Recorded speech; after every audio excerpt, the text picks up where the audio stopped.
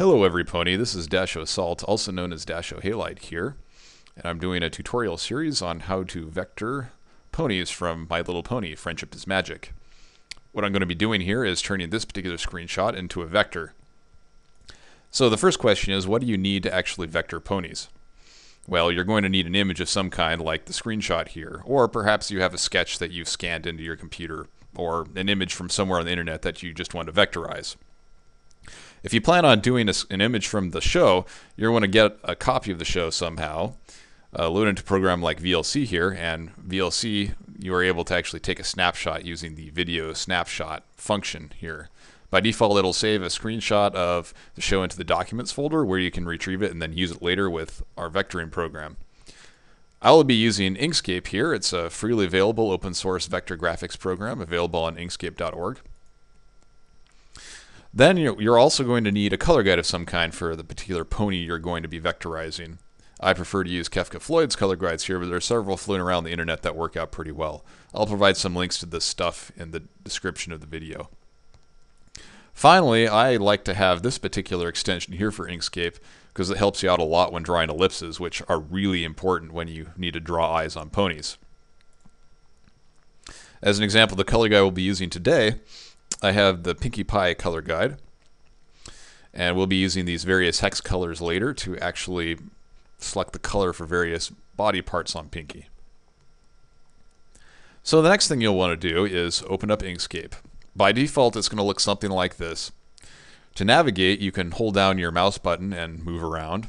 You can hold down Control and zoom in and out with your mouse wheel, which is my preferred way of zooming. Or you can use the zoom buttons up here. I usually never use these. I'm not a huge fan of this palette at the bottom of the window, so I usually turn it off. You're not really going to need it all that much anyway if you're going to be using a color guide to color various parts of your ponies. Then the next thing I don't really like is the fact that this particular drawing screen size here doesn't match the resolution of my computer. So I'm just going to create a new one. And we'll see that the size of this particular drawing space matches the resolution of my computer. So I'm just going to close the old version of Inkscape here. I don't need to save anything there. Alright, so now we set up our viewing space. What's the next step? Well, we actually want to get our screenshot in here so we can start vectorizing on top of that. How do we do that? Well, there's this import function here. And what we're going to do is choose our screenshot. And we'll say open. Now it's going to prompt us and say, do you want to embed or link to this file? If you embed the file, what it's going to do is take that picture and put it inside the file you save as your vector file. It's an SVG file. And if you choose link, instead it'll just put a link to the file on your file system. The difference here really is how large do you want your SVG file to be? Are you planning on sending this somewhere? Do you really care how large the file gets? I don't care, so I'm just going to embed it. We'll note here that the screenshot I've taken is actually smaller than the size of my screen, which, you know, should kind of make sense given I took a screenshot out of the program here. Now, what we're going to do is we're going to want to lock this image down because you notice we can move it around, you could accidentally resize it, you could do silly things to it, and we don't really want to do any of that. So what we'll do is we'll click on this lock button over here. That means once it's unselected, well, we can't do anything more to it. There's no way to select it or to fiddle around with it. This comes in useful later. You could actually, at this point, change the layer and make it less opaque, so it's kind of almost a transparent outline to vector on top of. But over time, I've decided that that doesn't really matter. You don't really have to do that. Down here, you have a layer dialog, and it shows you all the various layers that you're drawing on. Right now, I only have one layer. By default, it's layer 1. And you can actually hide or show that layer. This is kind of interesting to use because as you draw stuff on the screen here, it's interesting to hide the background reference so you can see what you've drawn so far and admire your pretty work, or terrible work as the case may be. So what's the next step you want to do? Normally you want to look at whatever image you're trying to vectorize and decide how it's going to be layered. Why do you want to layer it? Well, it's because you're basically going to have different elements of the drawing layered on top of each other. You can clearly see here that the ear part of this image is going to be on top of, well, pretty much everything else on the entire image. The mane is going to be on top of everything except under the ear, and also inconveniently under the body over here, but on top of the body over here. That's going to play into more complicated tricks we're going to have to do later to make this look right. This particular tail is going to be underneath everything because everything effectively lies on top of it. The cutie mark, of course, is going to be above the body and so on and so forth. But really, the only thing you want to worry about right now is just create a bunch of layers. So we'll go up to the layer dialog and hit add layer. Want a layer for the mane. Want a layer for the ear. Add a layer for the eyes. Like a layer for the eyelashes. A layer for the mouth. Layer for the head. A layer for the cutie mark. A layer for the legs. Layer for the tail. I know this is not set in stone. We can do anything we want to with this layers, and this may not even be the entire comprehensive list of layers we're going to need eventually. For example, okay, we have the mane, and that's kind of below everything else. That's kind of silly. We don't really want the mane there.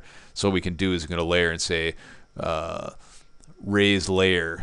And what that'll do is well, this is one bug with Inkscape here, is that Inkscape doesn't actually automatically update this dialog once you click a button up there. You actually have to click on another layer, and then it will update. And now we'll see that mane has risen up one. We look at layer, we say raise layer to top, and that should move it to the top of the list, which indeed makes sense. What we're really going to start with is the ear here, so we want to actually move the ear to the top. So now, see, our ear is at the top of the list, and we're going to start out by drawing on the ear. So what you want to do is choose the layer you want to draw on, and then we'll start drawing. First, of course, I'm going to save this so we don't lose any of our work. So what are we going to start drawing with? Well, there's really only one tool you're going to use for the majority of drawing ponies, and that's this tool called the Bezier curves. Why? Because it basically effectively draws straight lines for you. You could use this pencil tool here to try and draw some freehand stuff, but that doesn't usually work out all that well. Here I've got the smoothing set way high, so it doesn't want to actually draw all the crazy things I put in there. Now it does. But the reality is most of what you're doing in ponies is going to be straight lines or curved lines. And so what we'll do here is we're on the ear layer. We'll click at kind of this point here of the ear. We'll click up here where the ear kind of makes this inflection point here. And then we'll click down here. Now, at this point, because it's not a closed shape, you're going to need to say, I'm done. And to do that, you either right-click on your mouse or you hit the Enter key, which I'm just going to hit Enter. Now, we have one curve here. We need another curve. I'm going to hit the B button to get back my Bezier curve tool. And we need another line here for the ear part. And I'll hit Enter to see that we now have the ear part. Well, this looks kind of like a mess, right? Well, that's okay, because what we're going to do next is fix it up. So you just click on the shape you want to change, and then you click on this button called Edit Paths by Nodes. We'll zoom in a little bit here. Now, you kind of have two options here. You can fiddle around with the nodes by basically clicking on a line and dragging it to where you want it to be, which is the way I do most of it. Or you can also look at this and basically fiddle around with the particular pull knobs they give you here. This gives you a little bit finer control over where the curve's going to go. But in a lot of cases, I find that if you start out with just pulling the line to where you want it to be, in most cases, it's just going to look okay. So what we'll do is we'll take this other line here and we'll try to draw it over here. Well, this doesn't look quite right, but we can kind of fiddle around with it. Just kind of fix the parts that don't look right. Fiddle around with this a little bit. And that doesn't look too bad. It looks okay. Then we'll take the other line here, and we'll kind of drag this over to where it ought to be too. Cool, now the line kind of loosely follows where we want it to be. Of course, we're not done yet. It still looks goofy. So let's click on our figure once more. What we're going to do now is we need to make the line thicker, obviously, because it's not thick enough to cover the object below it. So what we do is we go to path, because this particular line is called a path in Inkscape. Path, and we'll say we want to, actually, sorry, we want to go to the object fill and stroke. It's considered an object. This is kind of silly because this is really a path, but Inkscape also kind of groups some of the functions under the object menu. So here we have the fill and stroke menu. This allows us to change various properties about this object. The stroke paint allows us to change the color of the stroke. You can just kind of fiddle around with it. You see that I've made it red there. The stroke style allows you to change the width, and that's really what we're looking for. So what you do is you kind of fiddle around the widths here. You kind of look at it, eyeball it. Okay, what does it look like?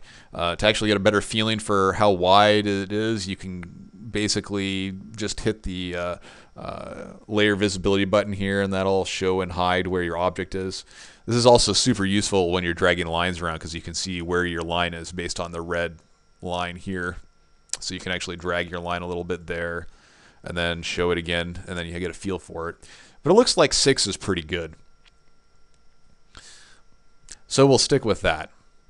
For this one here, it's really not going to be a 6. It's going to be more like a 3 or 4 perhaps.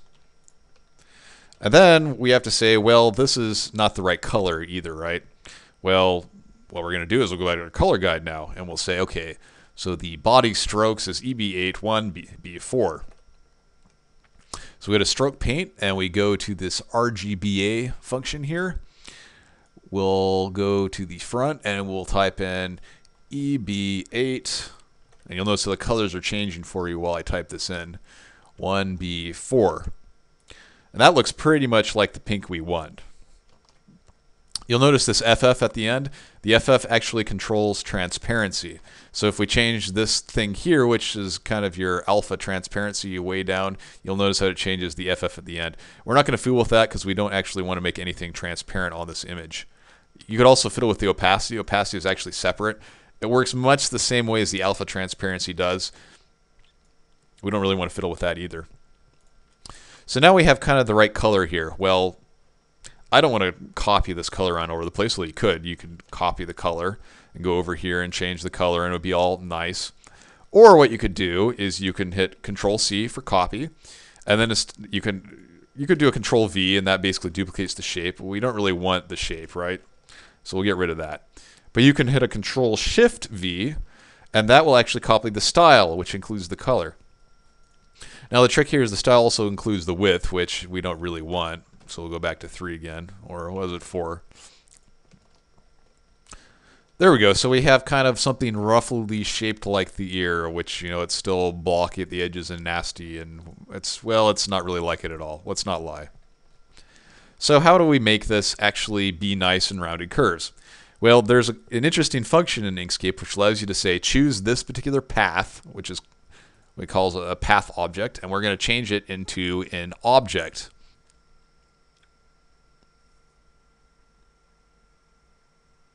If I can remember how to do that again. Actually, it's in the path. Here we go. The object to path. Actually, the other way around. Sorry, the stroke to path. So it considers these to be strokes, also known as paths. Really rather confusing if you think about it, so you shouldn't think about it. So what we've done here is we've basically changed a path which has an inner line to an object that's kind of rectangular, curvy, which has lines on the outer side. So really what's happened here is your path is now outside the shape instead of inside the shape, interior. So you've kind of made this the outline. So for example, if we go over here and we change the stroke paint to something, it makes it rather large, which of course is not what we want. We actually just want the object here. So if you click on the object and then you click on visibility, now you can see, okay, so my object doesn't really look what it needs to be, but it's closer now because now we kind of have an outline.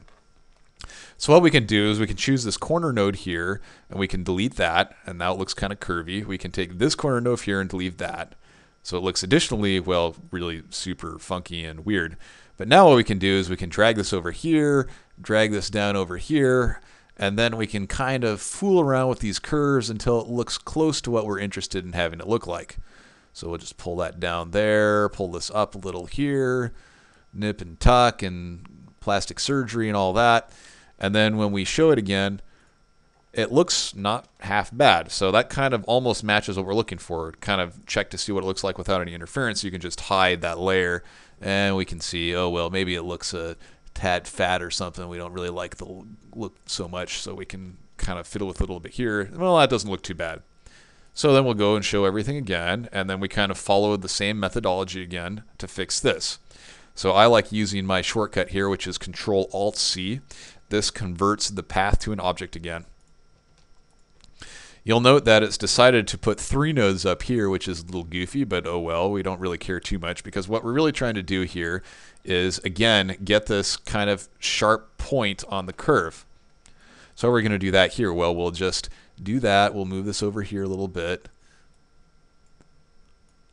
It's all kind of a game to kind of make it match up with what you want it to match up with. I mean, there's no errors you can make here. It's all what looks right to you, really. And again, you don't have to 100% match this with your reference image. It's whatever looks good to you. You're being the artist. You can decide however you want it to look. You'll note that when I fooled around with this curve here, I kind of made it not match up again with this corner here, which is kind of annoying, but we can kind of fix that by dragging it down a little bit to see that it matches up. There's also another little trick here to try and make sure that this matches up. This particular node here is called a corner node because it's almost acts like a corner like this guy up here. But you can change to a different type of node. There are a couple different types of nodes. One of them is called a smooth node. If you change this to a smooth node, what it'll try to do is smooth out the incoming angle of the curves coming in and going out. In a lot of cases, this will smooth your lines out and make it look much nicer. Doesn't work in all cases, though, so you have to be a little bit careful with it. You can fool around with that a little bit to see if it makes it look nicer for you. There's also a few other options, too, like a symmetric node, which basically means that the handles on both sides of the node have to be the same length. Or auto smooth, where it has like an algorithm that tries to make it smoother. I usually find that these two never help me out at all, so I never use them. Okay, we're almost done with the ear here, so let's just finish it up and make it look nice. Same thing here. We'll delete this outer node here. We'll drag this down. Kind of drag this out a little bit to make it look nicer. Kind of give it a more of a point. And then we'll look at again what it looks like here.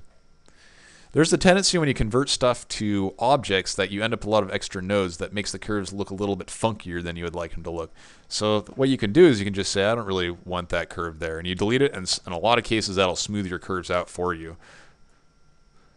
That's always another thing to try if you're having problems making your curves look right, is just delete, couple to make it nicer. Again, this one doesn't quite look right, and it looks a little bit better now. I'll make this one smooth node to try and smooth that line out again. So again, we'll hide this and then look at it and say to ourselves, does that look like what we want it to look like? Well, kind of. It doesn't look too bad. You can fool around with it some more to try and make it look nicer.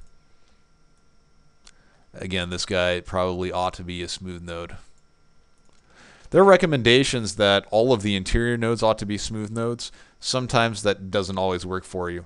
If you just get it as close as you can with the handles, then sometimes that actually works out better, which seems kind of strange, but that's just the way it is. Whatever looks best. Additionally, bear in mind, once you change stuff to smooth nodes, it'll try to keep the curve smooth no matter what you do to it. If you made this one a corner node, then when you move this, it won't move the thing on the other side, which can be very useful in some situations. Alright, that's all I'm going to do for this particular tutorial. I'll be back another time for more vectoring magic. So long.